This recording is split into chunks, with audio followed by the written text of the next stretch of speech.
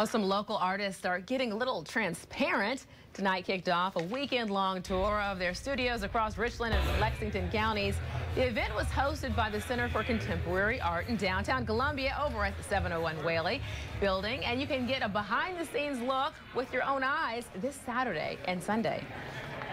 This event is yours. You can go to any artist you want. You can go to one, two, you can go to have a great meal somewhere, go to a few artists. You can go to artists who have workshops, artists who selling art. Some are doing all of the above.